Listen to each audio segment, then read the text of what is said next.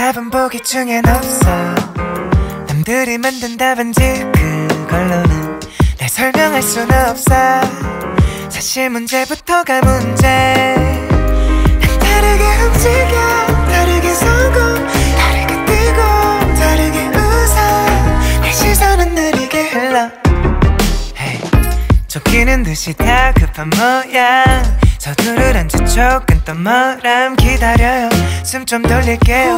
My quizzes 주관식 서술형부터 적은 나의 답들은 좁은 편견 넘어진 검다리를 jump over you want. 새로 카테고리 만들어버리지 뭐.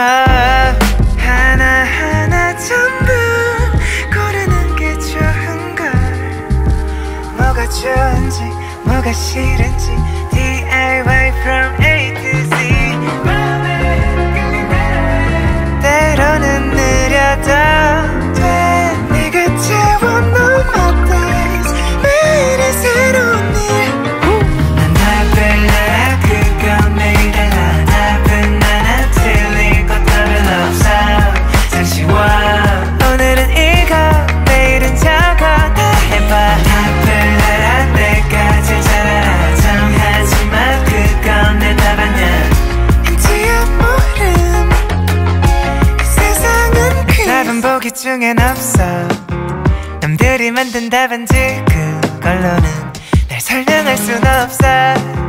사실 문제부터가 문제. 번지르르 쌓인 examples. 날 무겁게 누르곤 해. 한시도 빠짐없이 막 이런저런 고민하게 만들어.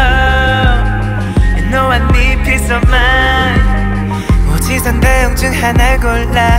맘 편하게 모든 걸 내려놓고 싶어도 알잖아 진짜 웃음 짓는 법.